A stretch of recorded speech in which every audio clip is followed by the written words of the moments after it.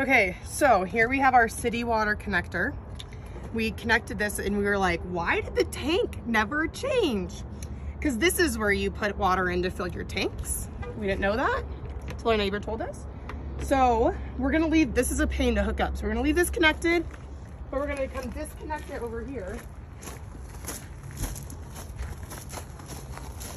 This is our heated water hose that will pull water on demand.